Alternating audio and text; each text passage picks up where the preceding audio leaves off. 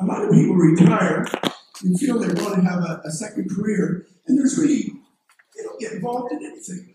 Uninterested in what's going on in the world around them. And so purpose was the big thing. To have some purpose for getting up in the morning.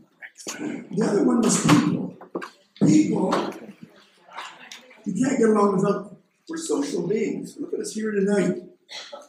We all shine when we're with other people. We need other people. We need other people to love us, to communicate with us, to be with us. I felt this for the first time 2 years ago when my wife went into the nursing home because I've never been alone in my life before.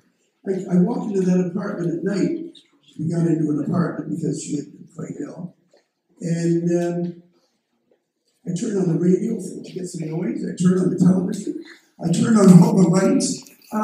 Being alone is not so nice. Being alone is lonely.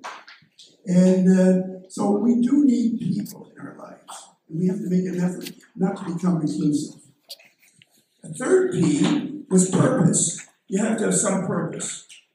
And purpose generally means volunteer work. There's all kinds of things that we can do as we get older that's going to make us live longer and maybe even approach that 100 or that 105 with meaning, with quality of life.